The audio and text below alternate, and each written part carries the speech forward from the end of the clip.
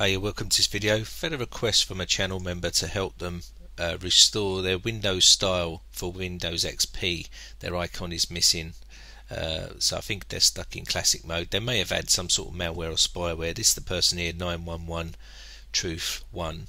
This is the person that's got the problem. So I'm going to show you a quick video on how to repair that. It's pretty straightforward. First thing you want to do is try to run this registry file.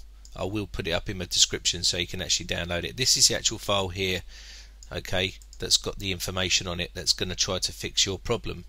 Okay, there's no malicious stuff in here, it's just purely to help you, so don't worry about that. It's pretty safe to download. And once you run this, it should fix any registry errors or problems that you've got. Okay, now if the file is missing or corrupted, then this won't work. You may need to swap out the file, and I'm going to show you how to do that part, but you're going to need a Windows XP CD. So this is the actual, run this first, okay? I will put the link up in the description for you. So the next place you want to look, if that doesn't work, is go to C root directory, Windows, and then resources, and this is where all your themes will be, okay? Now you can see Luna's in there, and that's because we've got that selected, and you've got Windows Classic theme and Luna theme. But if I selected Classic, this would be as it is there, but now we've got Luna. As you can see, luna.msstyles, that's the one we're going to be using. Okay, so what we need to do, this may have been corrupted. It's a common thing, and where you find it basically is here. This is what the guy's on about.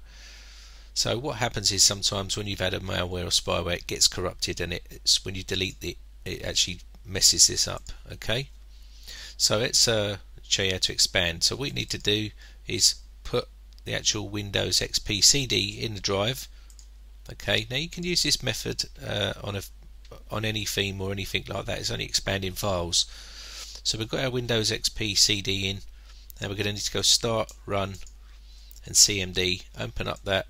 Okay, and once we get into our command prompt, we need to change our actual location where we're going to be going. So now I know mine is D, my actual CD-ROM drive is D, so I want to actually just go like this and change to my D drive.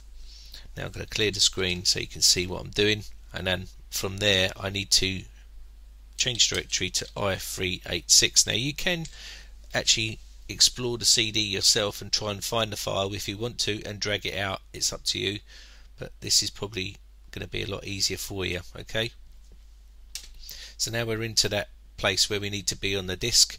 What you need to do now is go to your C root directory and make a folder called temp2, or whatever you want to call it, temp, you know, Luna, call it whatever you like. Okay, I'm just calling mine temp2 because I've already got a temp folder. Okay, so next thing you need to do is to expand the file. Okay, so what we're going to do here is expand the file. So we're going to go expand, and we need to go luna.ms underscore c colon backslash, and then we need to put temp2. Now I need to make sure that I put the capital in there, and once I push enter on this, it should copy the file from the CD to that temp folder. Okay, so now we've got that done, we can now actually close the command prompt down and go to that location. So what we need to do now is, let's just close it off, and then go there, and then there, and then there. There's our file.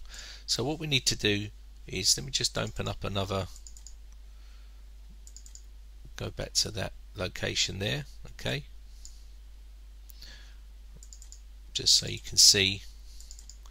Right, we need to rename it this name. Okay, this file, because it's the wrong name. Okay, so what you need to do is right click on the temp2 folder, not right click on the temp2 folder, go into the temp2 folder and right click on the file name and rename it that name. Okay, that's the name you need to rename it, and it will give you this icon. Now when you click on this, it should open up a little box like so.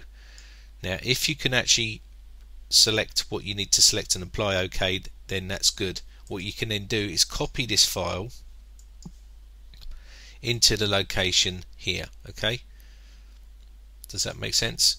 So you need to copy the one in attempt2 into your temporary folder for where you've got located your resources. Okay, you need to copy the file inside here, right click and paste, and it will overwrite this file, or there might not be a file there, and that's it, you're pretty much fixed. Okay, so I hope that solves your problem. My name is Brian from Britec.co.uk. If you enjoy my videos, please subscribe to my channel. If you've got any requests like this guy has, or any fixes that you need doing, send us a message, or go on the forum, better still, and post help up there. There's not many people using it, and I need people to go on there because it's going to be a lot easier. Okay, so thanks a lot for your support, guys. I'm over 1,000 subscribers now, so thanks to everyone who's hit that subscribe button, and keep your subscriptions coming. Thanks a lot. I'll be making some more videos in the future. Bye for now.